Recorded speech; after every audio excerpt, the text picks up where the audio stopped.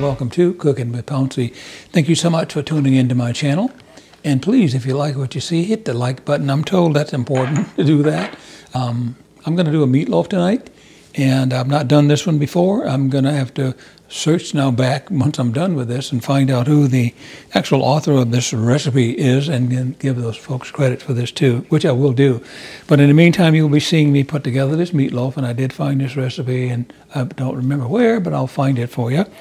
And if you just ride along with me, we'll put this thing together, and I think it's going to be pretty good. The ingredients look pretty good, and I'll be showing those to you momentarily as well. 2 pounds of ground beef. It's I think it's 80-20 ground beef. That's fat to lean ratio. I've got a half a cup of milk, which is what that recipe calls for. In case you can't see it, I've already poured the milk in here. That happens to be whole milk. I found one serving of whole milk in a container in my refrigerator, so I'm going to use that before it goes bye-bye. I've got an onion that I also found, which the recipe calls for. It's 1/2 of onion. That's what that is.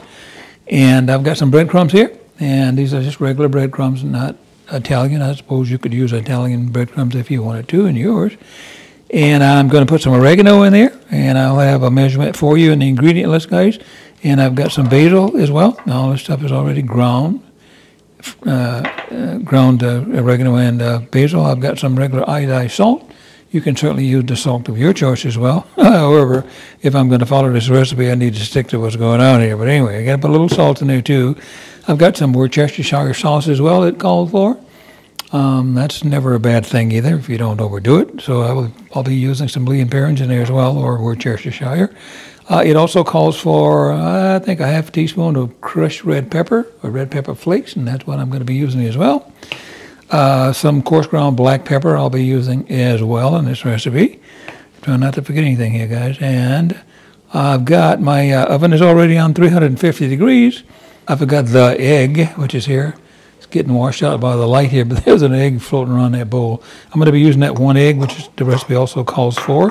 I'm going to do the onion, like I said, dice it up for you. And let's just go ahead and do that, and then I'll do my pepper, okay? Not pepper, excuse me, my meat, rather. All right, so I'm just going to dice it up real fine. So I'm going to dice this pretty fine, okay? Pretty fine. I'm going to dice it up here. It didn't say dice it fine, but that's what I'm going to do, because I think you're supposed to anyway, all right? Well, guys, as you guys know Cooking with Pouncy, if you subscribe to my channel, you know I ad lib a lot, guys.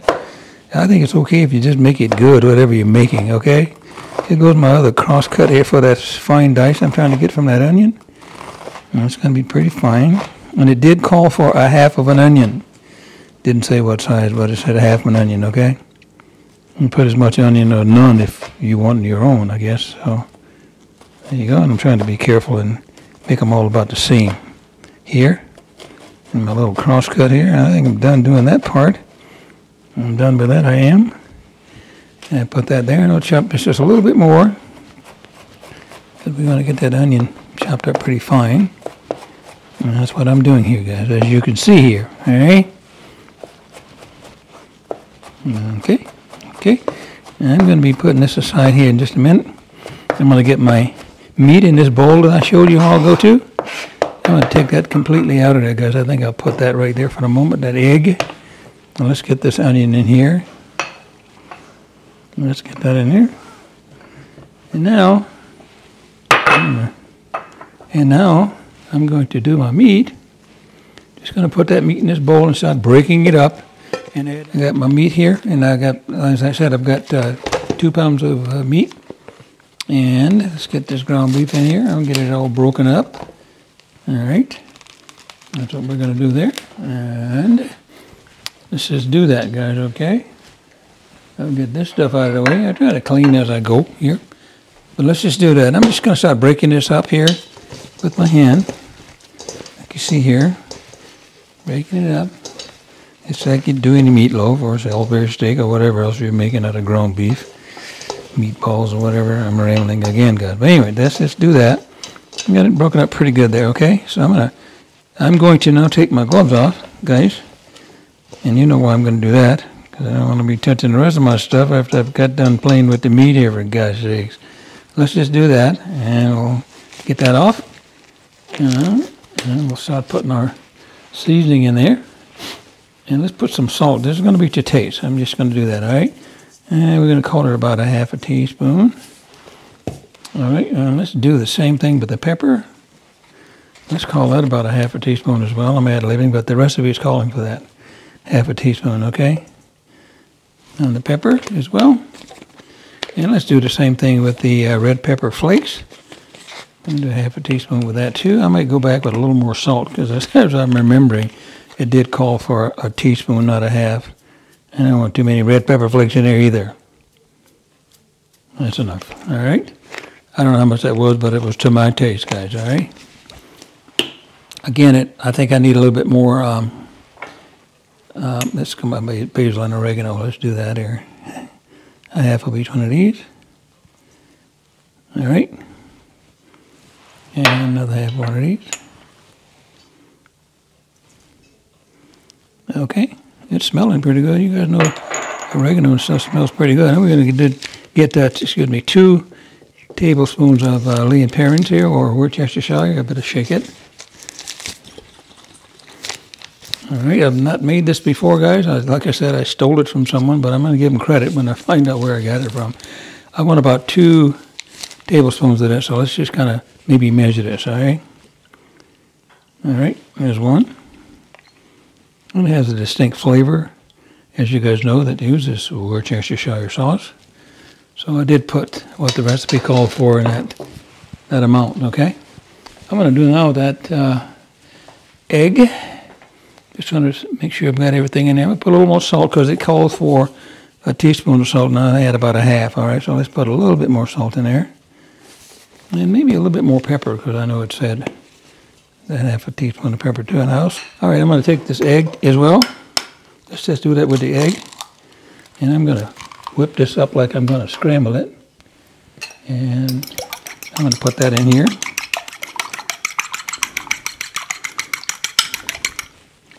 All right.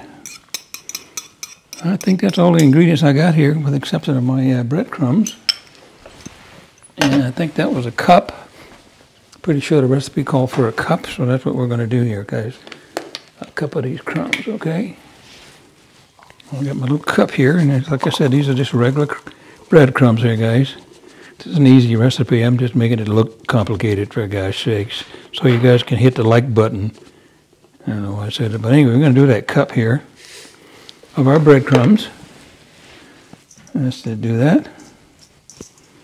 It seems like a lot to me, but the recipe's calling for it, guys. Like I said, I'm going to give whomever made this recipe up credit, because it wasn't me, but I'm going to give you that in the ingredient list when I tell you. Here's that half of onion as well, guys. Diced real fine. Let's just do that. I guess you're wondering what's going to happen now. No, you're not. I'm going to mix all this up here. And I'm going to don some gloves. I'm just trying to make sure I've got everything in here now, and I think I do. And with the exception of my milk, my half a cup of milk I told you about that I found in my refrigerator. So let's just put that milk in there too. Kind of a strange recipe, guys, but it sounds good. So let's just keep going with it, okay? All right, I'm going to be back in a second. I'm going to don some different gloves. Here we go. We're going to do this again. I'm going to get this all mixed up here. There it is. I think I've got, again, all the ingredients in here. And I think I do. And since I think I do, I'm going to start mixing it up here, guys, okay? All right. Now, you guys have made meatloaf before, you know it. You know how to do this, for God's sakes. But cooking with Pouncy just want to be obnoxious, like you don't know what you're doing or something. Get it all mixed up there, huh? Yep. Smells good, guys. It's raw, but it smells good. Okay. Yes, it does. I'm going to have to think, like I said, whomever came up with this recipe, it wasn't me. Well, we're making it here, and we're going to see what this one tastes like. And there are many different ways you can make a meatloaf, as you guys know. I'm about done mixing it up, too, guys. I don't want to get it so compact that it looks like the consistency of density of bologna. Let's just roll these out on our board now, guys, okay? Let's just do that. And then we're going to make this out of we're going to make a loaf out of this, all right? Okay, I'm just kind of getting the big pockets out of it. There might be air. There's nothing wrong real bad with an air pocket, I guess, but let's just Trying to get some of it out of there. I also left this meat. It's kind of a no-no that Cooking with Pouncy says. I kind of left it out in my refrigerator so it could get closer to room temperature as well, so it wouldn't be ice cold, and it isn't. What do you guys think of that beautiful loaf I just made? Now let's pull our pan over here, and we're going to get it in our pan. Very simple, guys. Very simple. Almost looks good enough to eat. Now I got to move this. I don't want that here, and I'll put that here. And that was there to keep that from sliding. It's wet. If you watch my videos, you know why that's there. So let's just do that, guys, okay? Okay. Just kind of making it to the form of the pan. I just destroyed my beautiful loaf I just made, guys. Just kidding. You saw I did some good work on that, though, didn't I, guys? Okay. Now, one of the other things I've done, too, and this is 2 pounds of meat in this pan, loaf pan. And it's just fine right here. It's taking up the entire pan. I've also got a little cookie sheet underneath this thing just in case it boils over in my oven. Even though it's a self-cleaning oven, I don't enjoy cleaning ovens. I'm sure you don't either. So let's just do that, okay? That's kind of it for that deal. Pressing it down and stuff. It's going to go again into the oven at 350. Let me put something else on here that I'd like to do, because I've done many times before too. And I'm going to put some lines on it here just for the heck of it. Yeah, put some lines on it for the heck of it. Because I'm a fanatic, guys, okay? Yes, and just like that. And it's kind of cute when it comes out of the oven. I don't know why I said cute, but it is. It's going to be cute when it comes out. Let's just do it this way now. Like that. And I'm going to do this like this, like that. That's that cute, guys? It's cute to me. Little indentations on there, all right? All right, that's what it looks like, guys, okay? I'm going to put this in the oven, stop procrastinating. There you have it, put a little lines on it that made it cute. Slip it in there at 350, and I'll look at it in about 40 minutes from now. All right, guys, here we go. This meatloaf turned out to be an hour cook instead of 40 minutes, which the recipe indicated. You got to be flexible. The oven has got different temperatures and all that sort of stuff. I thought I'd go ahead and do it by the recipe, see what happens. And again, it actually took an hour on my thermometer to get that to 160 in the center. So it's ready. It's resting a bit. You just saw me take it out of the oven, which is what you're supposed to let it do anyway. And I think it's going to be nice and juicy. I'll see juice still oozing out of it here. I think you can see that, guys. Yeah. That's oozing, juice is oozing out, just running down and cascading down. I'm making an art thing out of this, aren't I, guys? But anyway, that's that. I'm going to take it out and put it on this dish here to let it finish cooling. And without any further ado, I try to do that right in front of you. And hopefully you won't see an accident. I'm just going to do this to get it out of its own juice and try to get it underneath here and get it on that plate so I can kind of do what I need to do in terms of slicing it. Okay, guys? I've done this before, guys.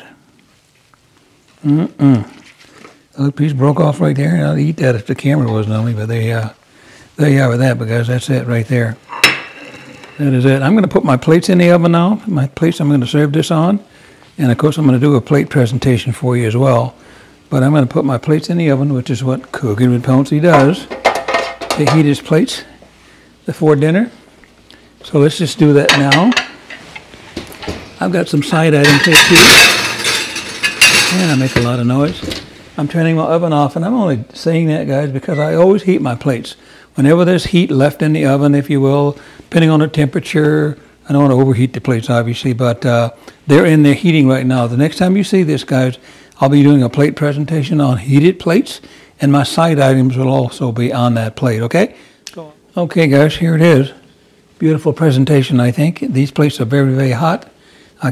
So hot I can't pick them up to tilt them like that for you, but I think you can see that. Looks very good. Very nice presentation there, guys. I put a few little cherry tomatoes on there. I've got some thyme. I've got some basil, some oregano, whatever, guys. I just made it pretty, okay? And there you have it, guys. Thank you so much, guys, once again for tuning into my channel, Cooking with Pouncy.